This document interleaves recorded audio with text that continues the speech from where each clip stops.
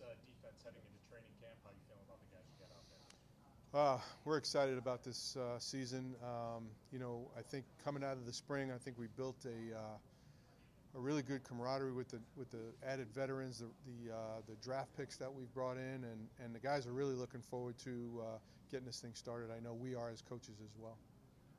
What was the biggest position of need on that defense coming into this season? Well, I just think when you add a veteran piece like Von Bell, Geno Stone in the back end, and then the influx of defensive linemen that we've added, two in the draft and in free agency with Sheldon Rankins, those key positions for us, I think that's really going to help. Pass rush has been something over the last few years. You guys have wanted to see more production outside of Trey, who's been one of the best. How can you get more pressure on the quarterback from guys outside of 91? Well, let's make sure Trey continues to do what he's doing. First and foremost, I think Sheldon's going to add some inside pressure. BJ Hill has been able to in the past. We need to get a little uptick there, and then we've got some of these young guys, Joseph Osai's of the world, that have had his first off season where he hasn't had to rehab an injury. Miles Murphy we're looking forward to, and then don't anybody sleep on Sam Hubbard because he's a key part of what we do around here. You brought up Sam Hubbard. How important is it for him to have a big year?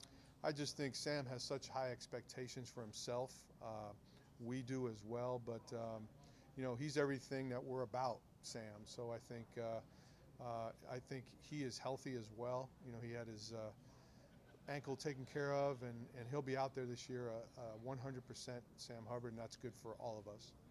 Lou, you mentioned Miles Murphy going into his second year now. What would you like to see from him this offseason to kind of hit that next level, get that growth? Well, I think it's what we ask of any young player or older player, is just being consistent.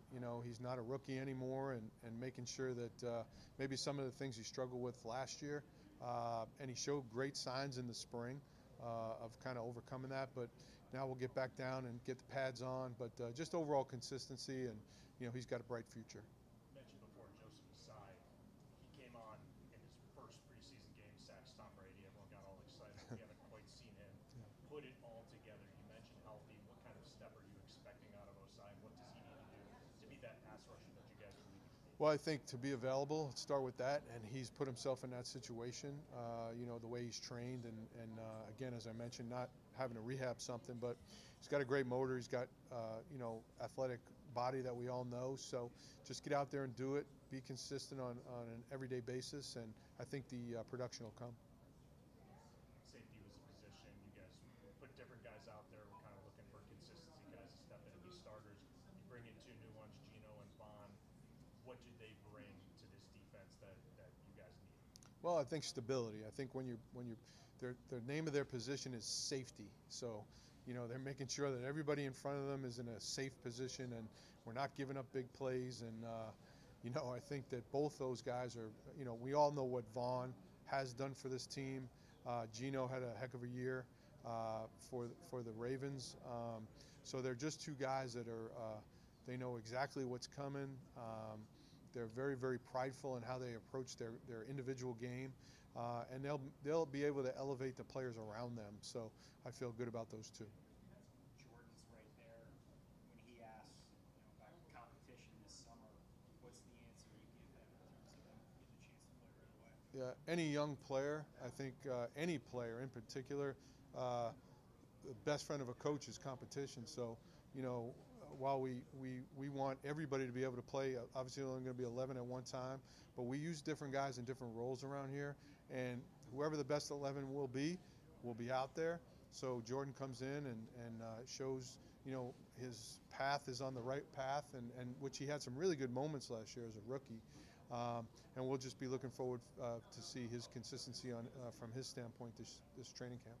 You mentioned before the two rookie defensive tackles you brought in. These are guys that you think you need to press for playing time sooner than later. You like them to. What do you like about them, and what makes you think that they're going to be ready to go when they're called upon?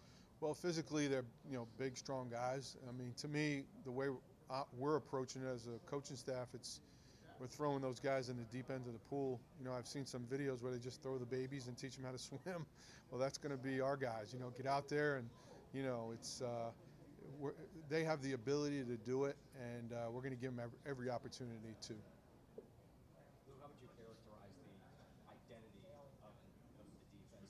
Does it change from season to season based on the personnel? Obviously, some new faces, but what are maybe your expectations, if any, if it's a different one this year? Well, we have our core values of what we want to be. We always want to disrupt the quarterback. When we're kind of humming along, we're in the top 3 of QBR against in the league, and that's such an important stat these days. I think you're going to win the Super Bowl. The running game on offense is going to manage the game and help the team, but you're going to win the Super Bowl throwing the ball. So, consequently, you got to be really good against defending the pass, as well as obviously defending the run. But we've got to make sure we do that, disrupting the quarterback with rush and coverage. And then the rest will sort itself out, as you mentioned. Every year is going to be a little bit different, but we want to be a team that plays physical. We want to be a team that plays smart, and we want to make sure we're playing error-free football as much as possible. And if we can do that, we'll be a top, get back to where we're supposed to be. And it starts with me. I want to make sure that that is emphasized throughout every day in training camp. So what have you done in the offseason? What thinking back and looking forward have you done with yourself to get there? I just think, we always dive deep into, analytics and looking at things. And, I go back and I did a little bit deeper dive into, hey, why did I call this here? Or, what was I thinking in this situation? And it's not always the call. It's a combination of both, players executing and the calls, obviously.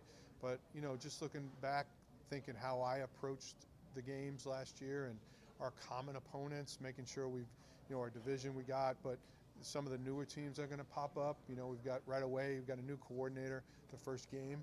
We know Alex, but, it's what are they going to do? So making sure that we know the teams that we don't know, and really getting involved in that. But really just went back hard and looked at some of the decisions we made, game plan wise, and hopefully come away from that. Well, I know we have with maybe a little bit different approach. Was there a mindset that you had that you don't like, that you want to get rid of? No, I think we went into. I think the approach has been good. There was just a few things I think as we did that maybe if something that's been good for us in the past, maybe not force feeding it as much, with some newer players, which we went back to in the spring, and the guys now have a better feel for the whole thing, and I just think we're in a better place today than maybe we were a year ago going into training camp.